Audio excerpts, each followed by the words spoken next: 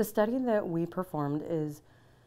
essentially looking for an association between Press Ganey patient satisfaction scores and the prescribing of opioids or the administration of opioids by emergency physicians while patients are in the emergency department. We looked at this because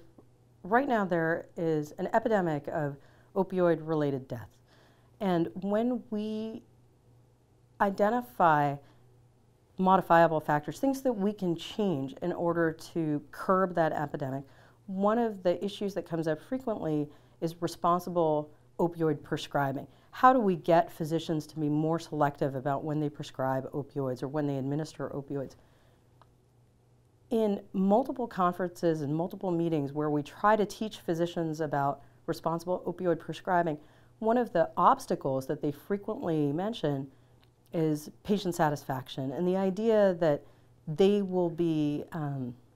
chastised by their administration or potentially receive less compensation based on the fact that their patient satisfaction scores are low.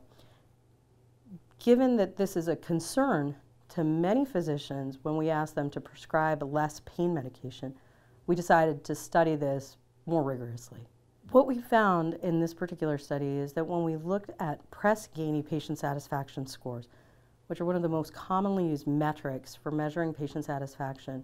we found no association between how much opioid was administered in the emergency department and overall patient satisfaction. Based on the findings that there was no association between opioid administration in the emergency department and patient satisfaction, emergency physicians should act in the best interest of the patient when they're prescribing opioids or administering opioids, in the sense that the administration of opioids doesn't make your patient more satisfied with their care. In fact, we suspect other drivers such as wait time, nurse and physician communication play a far greater role than administering opioids.